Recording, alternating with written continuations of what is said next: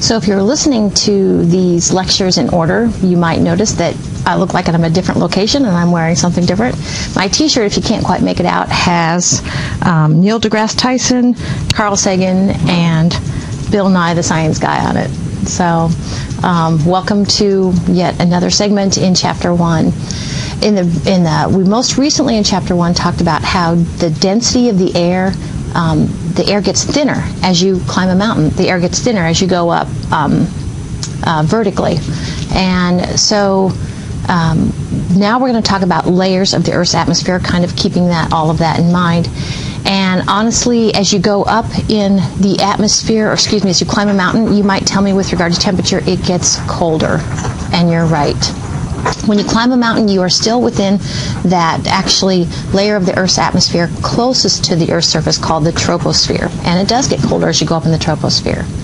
But notice that as you go up in the next layer, by the way, I guess I should say, this is a good slide, and it's got all 4 layers that we're going to talk about here listed. So I mentioned the troposphere, so that's what we are standing in. As we climb even the tallest mountain, we still are in the troposphere. Notice there's Mount Everest drawn to scale there.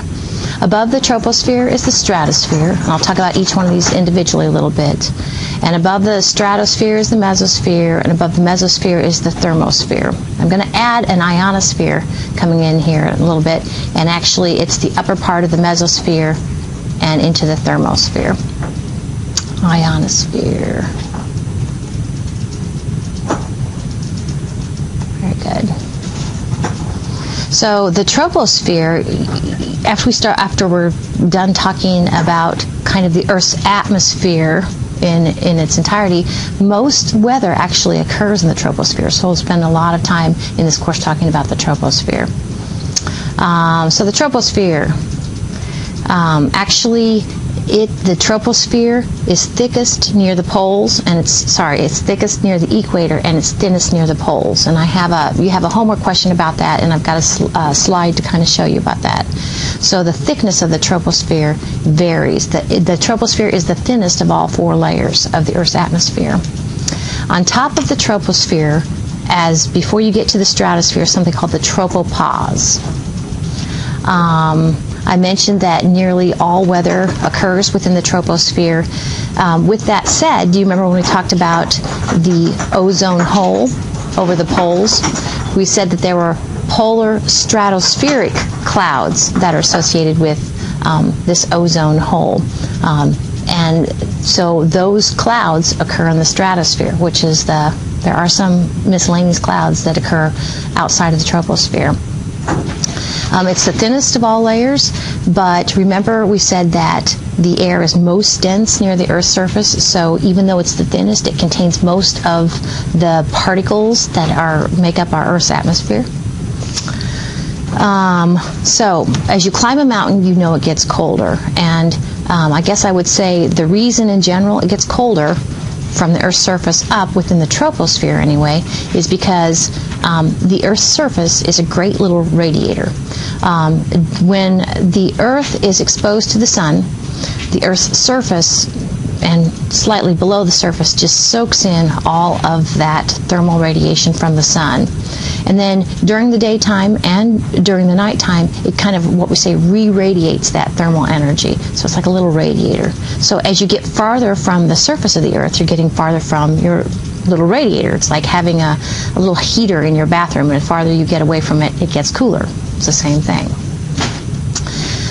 We'll talk more about temperature inversions, but in general we say a temperature inversion is in place as if you go up, instead of getting cooler, if it gets warmer as you go up. That's called a temperature inversion, and they are significant in kind of our weather patterns.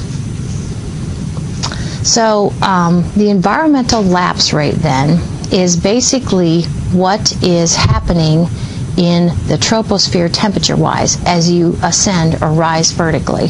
That's called the environmental lapse rate.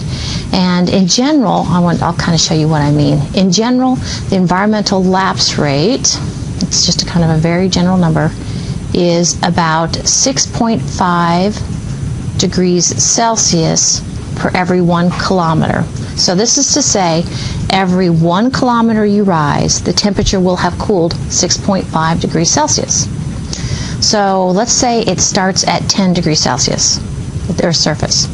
You rise 1 kilometer vertically, that puts you at what? 3.5 degrees Celsius.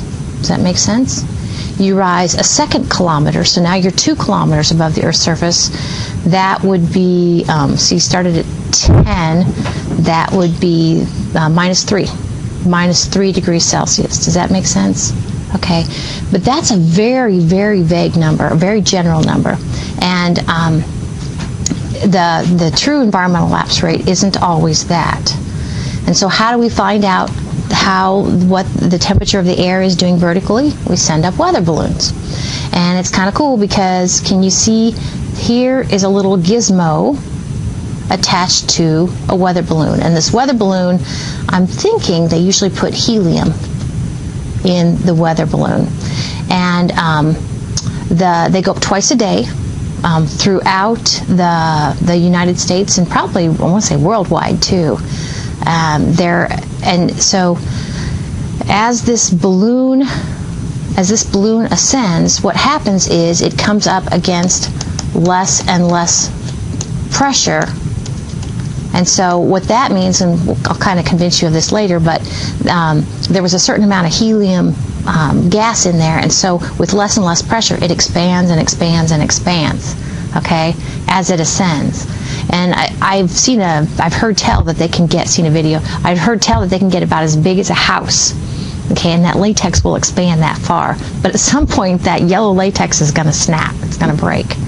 Okay, at that point, your, oh, by the way, hopefully, and that's the important part, as it ascends, that little box is going up, and that little box is sending back information. It's sending back information about the environmental lapse rate, the temperature changes, cooling in the troposphere, and it's also sending back, depending upon what it is, good information about pressure, barometric pressure as it ascends, wind speed, wind direction perhaps.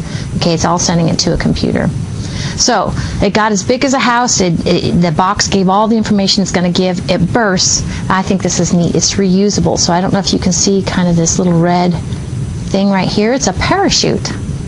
And so it opens up, and this then box falls down to the ground, and you can go retrieve it. Now, I would need to kind of look into this to confirm it, but I think they have GPS to help relocate those devices are reusable. The other thing is, you need a parachute because you wouldn't want that to hit somebody on the head as it fell. Okay, so weather balloons twice a day, and they give us the profile information as they ascend. Okay, now you figure they're not going to just go straight up, they're going to go up and then catch some winds and kind of go along with whatever winds are governing them. So I mentioned that the height of the troposphere varies, and again, it is a homework question, and it is thickest near the equator, okay, and thinnest near the poles. And I think this is a nice little thing up here. Okay, so here is the equator, and this is showing you kind of the thick troposphere. Up here, it's thinnest near the poles. And the reason it's thickest near the equator has to do with, if you're going to go if you're looking for someplace warm, you're going to go near the equator. Equators, and we'll talk more about that in Chapter 2. But by latitude, that's a nice, warm, toasty place to be. Actually, it might be Chapter 3. So it's, and then my only other point is this kind of shows you this shows you the thickness of the troposphere at those different layers.